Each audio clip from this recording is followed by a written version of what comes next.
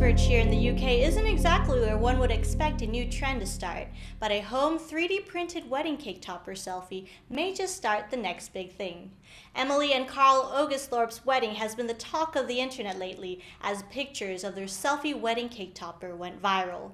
And it isn't surprising when you see how well done and detailed the selfie actually is, even more so when you consider it was scanned using a home-built setup and printed on a home-assembled 3D printer. The cake topper itself was created by 3D printing enthusiast Steven Dey, using a surprisingly low-tech setup to produce such a high level of detail.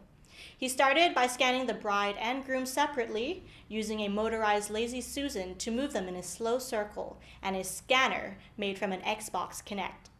Once the scan was cleaned up and modeled, he was able to print the cake topper on his Ultimaker 3D printer in about 2 hours. Mr. Dey offered up use of his scanner and 3D printer to the couple as their wedding gift, but was so encouraged by the reaction of the cake topper that he started up his own 3D printing business. He calls his business Think See 3D and offers 3D modeling, scanning, and printing.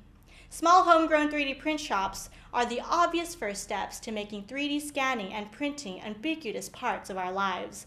While the large corporations and their lawyers debate, consider, and hash out ways to deal with the growing ability to literally 3D print anything and what that means to copyright laws, small makers like Mr. Dey are getting started with the task of printing our future, one useful 3D print at a time.